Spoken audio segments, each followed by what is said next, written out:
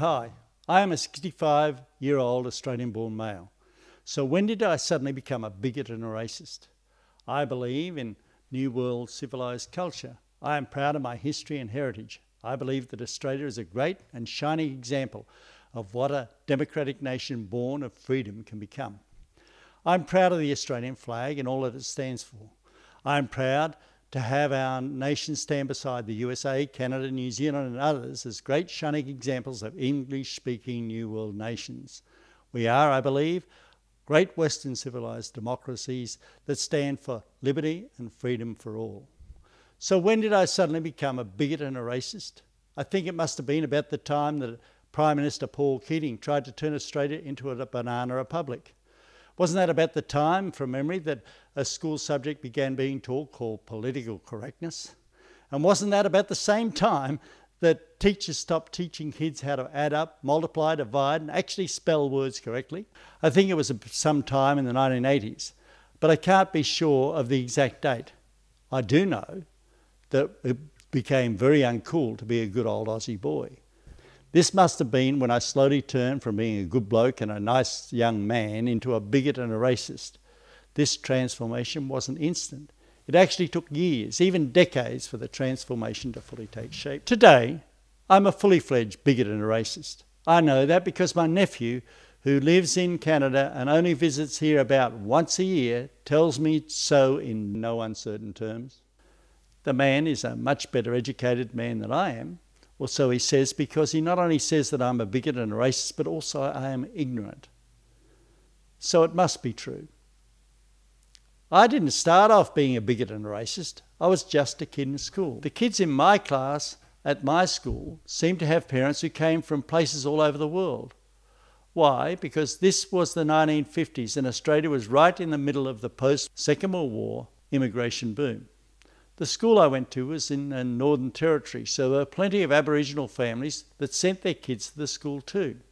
This was Australia. So there were no segregation and separations, and we all got on just fine. Later I moved to a bigger town, and in that town there were about 70 different nationalities. Some of these ethnic groups had sporting teams and social clubs. To name a few, there was the Irish Club, the Finnish Club, the Concordia Club for Germans, and the traditional Australian clubs such as the RSL. It made no difference which one you went to. There were no special restrictions for memberships.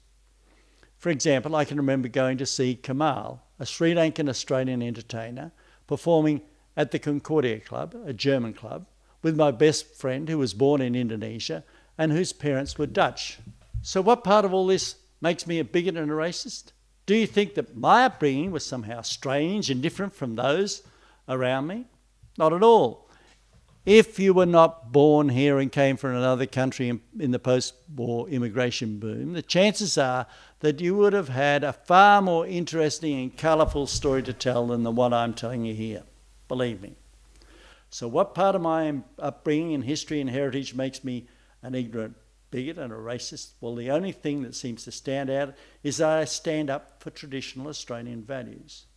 In other words, I'm not a member of the Australian Socialists, the Marxist extremists, or the left-wing Greens. I do not support the extreme viewpoints of anarchists and unionists such as the CMFEU. At the same time, I do support those that back the traditional values and democracy of Australia.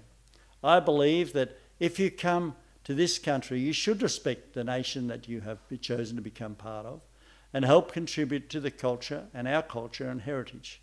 You should strive to help Australia to be a better place rather than attempt to tear it down and tear down what we have already built. I believe that Australians tolerate, integrate and assimilate with anyone who chooses to be part of Australia. But if you come here and choose to attack, undermine and destroy what we have built, then you are not the kind of person we want to be a part of our nation.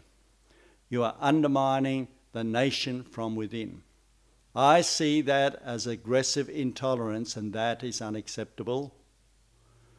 According to Kent Bailey, a man I consider to be an Australian hero, in a speech he delivered in 2014. And when they come to Australia, they take an oath of allegiance, and I want to read that to you. It's only about 5 lines. This is the oath of allegiance that most of you will never have heard, and they pledge this.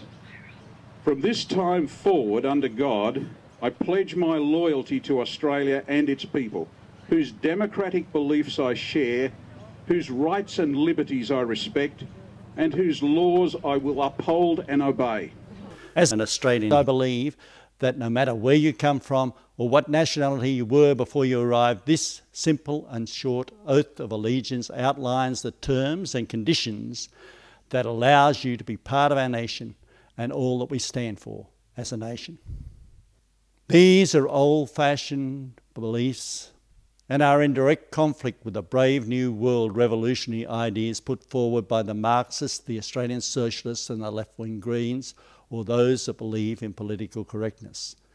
How dare we ask anyone to pledge allegiance to our nation and its people? Only an ignorant racist and a bigot would ever ask for such a thing. And in a world of political correctness, or more correctly, political corruptness and Twitter speak, it seems that this is exactly why I am an ignorant bigot and a racist. What I want for my grandchildren and the future generations is to have the kind of Australia that I grew up in. A nation where all people are tolerated, accepted and welcome no matter where they come from or whatever culture and ethnic heritage they may have.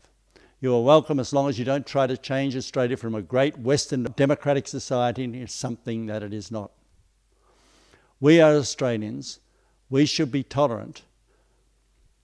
But there are those that would turn our nation from a tolerant democracy into an intolerant dictatorship. Those that call me ignorant and a racist and a bigot are those that would choose to shut me up and refuse to allow me the right to speak at all. That is intolerance. These are the same people who invite immigration from ethnic groups and religions that are intolerant and are incompatible with our traditional values. I might be an ignorant racist and a bigot, but the people who call me that are intolerant. I believe the only thing that we cannot afford as a nation is to be tolerant of intolerance itself. For our nation and for the sake of all New World civilised nations, we need to make a stand. We need to make a stand for our children. We need to make a stand for our grandchildren. We need to make a stand even for our great-grandchildren. And we need to stand up for all past, present and future generations of Australians. Even if it means we will be labelled as ignorant bigots and racists, we need to make a stand. Like it or not, believe it or not, accept it or not, this is Australia and it is our nation. Respect it for what it is and don't try to change it into something that it is not.